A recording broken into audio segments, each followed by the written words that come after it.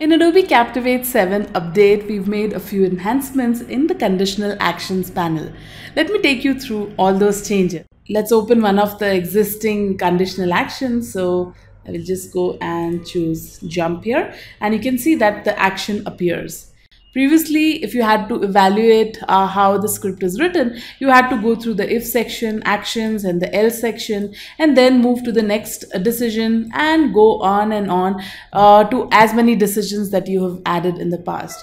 Very difficult to troubleshoot if you are trying to find out a problem in your script.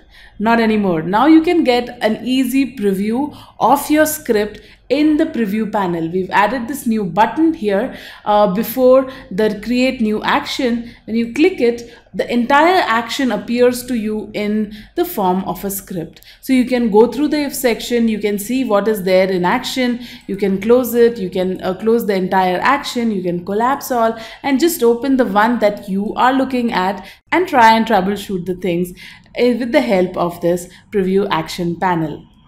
Let me close this and let me show you something else here. We just had these two buttons in the decision screen, and that was to add a decision and to remove a decision. But now we've added these three new buttons. One is duplicate decision, the other is move left, and the third and the last one is move right. Let's start with duplicate decision. By and large, in your decisions, some of the actions will be the same and there'll be some minor changes in the other actions. So to get a copy of it, previously you had to copy the script in the if section. So I had to actually shift select these scripts, click the copy button, go and create a new action and come to the if section and paste it here. Then again go to the action from where I had to copy this action, click the copy button in this area and not there, and then go to the next action and paste it here. It was a little tedious because you had to go to if, actions and else panel for each and everything to be copied.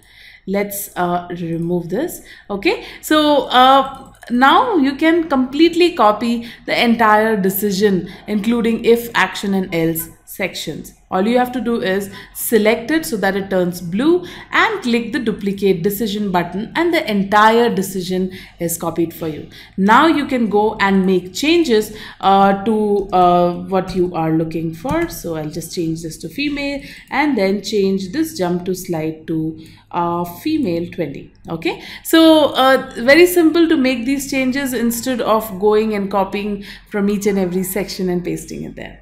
Also, we have these move left and move right decisions, which will help you move these decisions from one place to another. This is really important in Captivate because Captivate executes the script from left to right and top to bottom. So in that case, it becomes really important that you place the script at the correct position where you want it to be executed. So this will help you. So if you want, so I'll just name this as new decision.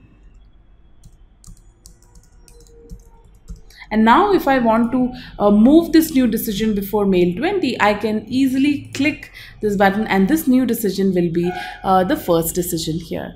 This is also important if you are clubbing a standard action with conditional action.